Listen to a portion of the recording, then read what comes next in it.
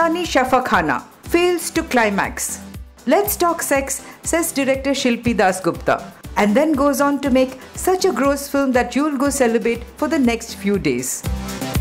Baby Bedi peddles medicines as a medical representative and muffs it up quite unfunnily most of the time. Humor, according to Dasgupta, is in Baby Bedi mouthing woefully low-grade dialogues like potty being mixed with mud to make unbreakable pottery. That one line should be enough to gauge that the entire film is like dysfunctional lovemaking, disappointing and dreadfully unable to climax.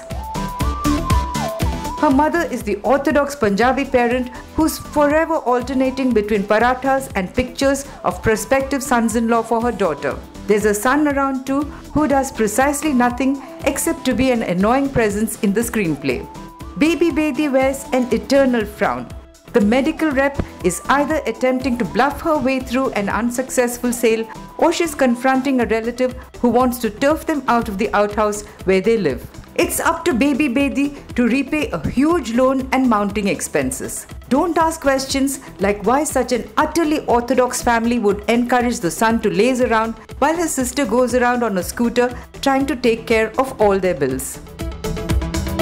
And then one day, Baby Bedi gets an inheritance. One more frown for her. Should she accept the legacy of a sex clinic from her dead Mamaji and save the family from its financial woes, or please the old-fashioned folks around her who treat the word sex like it's a disease?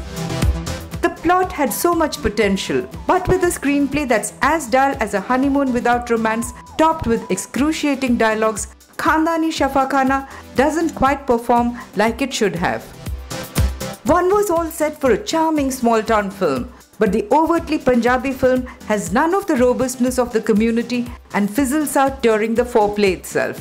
Ultimately, it's neither a sex comedy nor an engrossing family drama. Its biggest failure is that its outdated silliness kills even the basic intent of the film, the social message of how imperative sex education is.